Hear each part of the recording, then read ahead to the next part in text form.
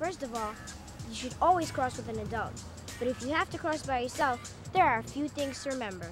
Yeah, never ever cross in the middle of the street. Which you were just about to do.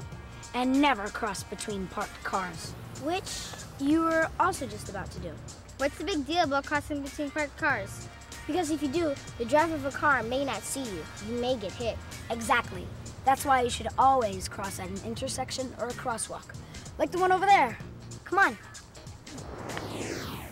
You always, and I mean always, cross at the corner.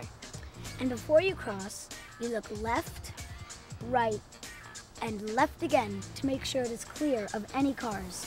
And when you do cross, keep looking and listen for traffic. Like this.